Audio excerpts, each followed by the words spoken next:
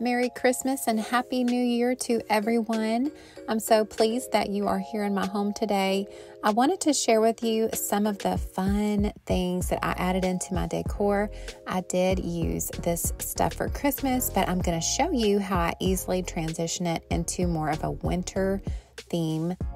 These snowy scenes in a jar are perfect for Christmas or for winter, and I'm going to show you how I created these.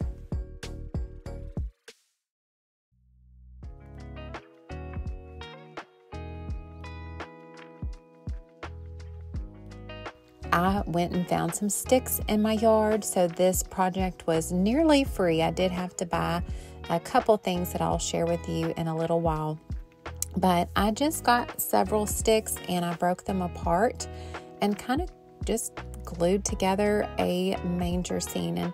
And to me, a manger scene is kind of like a barn. So that's my husband. He's helping me break some of the harder pieces. But I didn't have a plan for this. I just started gluing it. This would be such a fun project to do with kids if you have children that need something to keep them busy during Christmas break.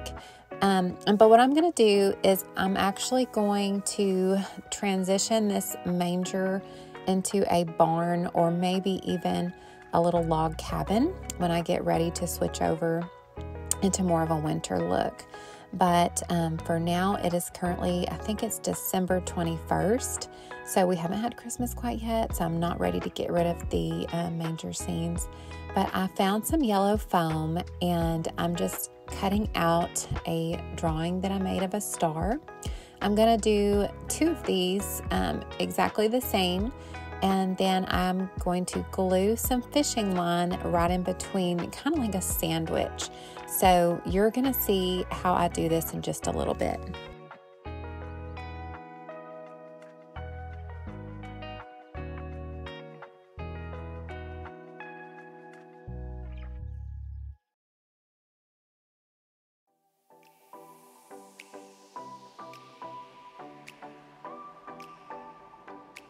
Now I'm using my hot glue gun to go around the outside edges first and just sprinkle the glitter right on.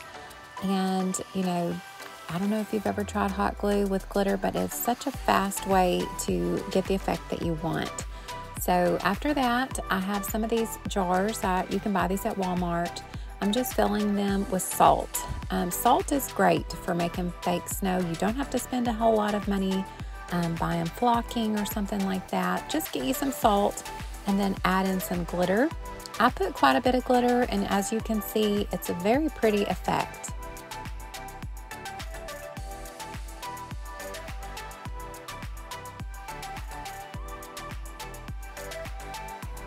I did glue that star right to the lid, and so it is suspended right above the manger scene.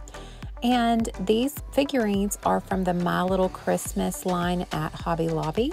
I bought them for 50% off, but if you go now, you can probably get them for 80% off during the after Christmas clearance for next year. But I am very, very happy with how this looks. I went with multiple colors of blue for my kitchen and dining area. So I've got the dark blue, the light blue, and more of like a mint greenish blue color. And I blended those all together with some greenery. And for Christmas, I love how this turned out, but I think it's going to look really nice for winter as well. After Christmas, I am planning on transitioning my little snowy scene jars. I'm going to maybe get some of these miniature deer. I found some at Hobby Lobby, as well as adorable little snowman figurines that have little light posts and trees. So I will link that for you guys below if you're interested. Now, I found a ton of tiny little figurines and items at Hobby Lobby. Go to the dollhouse section of your Hobby Lobby and you will find so many cute small things that would look good in these little snowy jars. I found a sleigh, some tiny little packages, a teddy bear, a mailbox, and so I thought I would set up a little scene of like a sleigh delivering mail to everyone.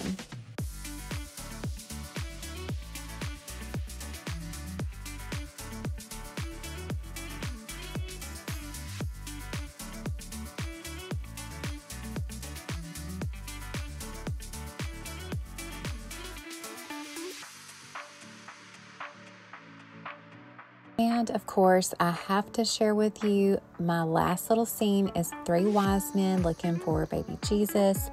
They are so close. They're on the oven, so he's just on the kitchen table. They'll be finding him very shortly. Okay, for those of us that are not super gifted in baking, such as myself, I have a fun idea for you. Just get some Oreos, some chocolate chips, and these little skewers.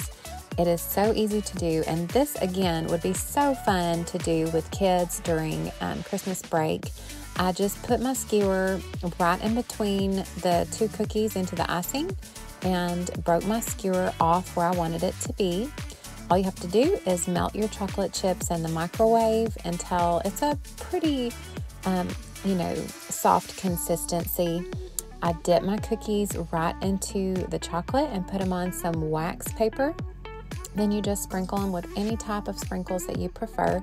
I did find out pretty quick it's best to wait until you dip your cookies in the chocolate before you add your sticks.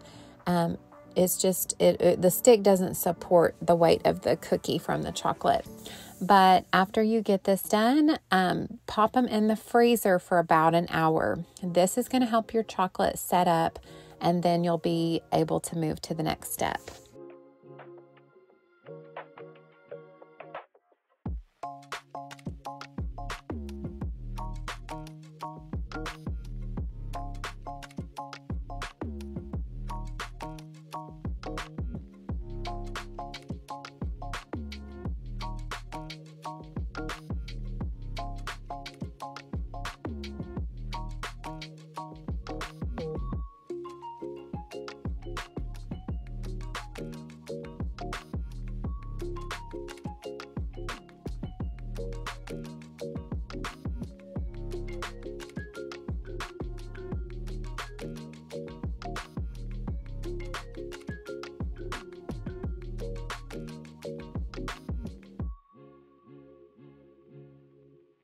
So I'm using what I have on hand to wrap these cookies. I just got some sandwich Ziploc bags.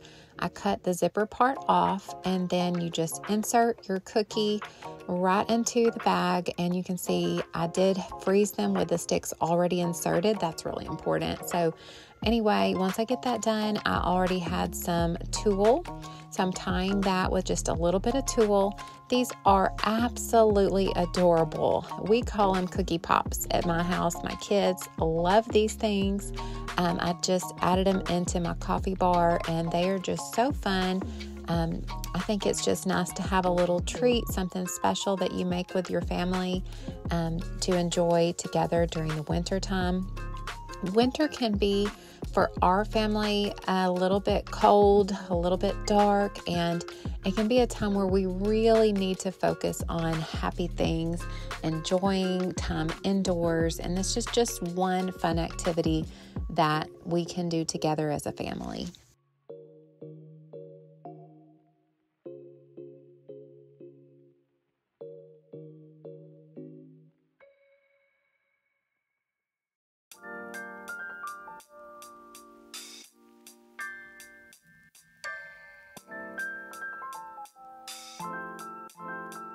Now, if you have not seen these, we do not have lighting in this little hutch, so I got these little puck lights with remote controls at Amazon. They really brighten up this space.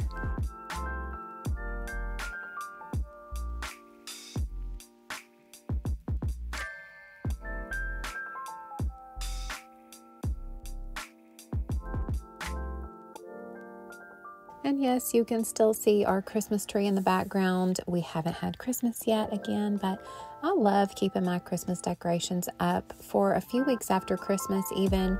Let me know in the comments, are you a person that likes to take your Christmas decor all down the day after Christmas, or do you enjoy it for a few more days after Christmas? Also, I'm curious, if you do leave it up, how long do you tend to leave it up?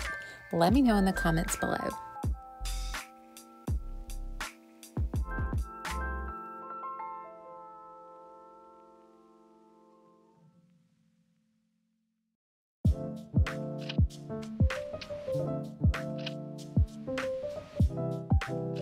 I've had this wreath for a very long time. I love to change it out for every season.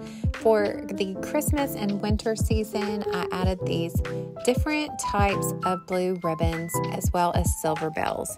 I think this looks really great for Christmas and also transitioning into winter.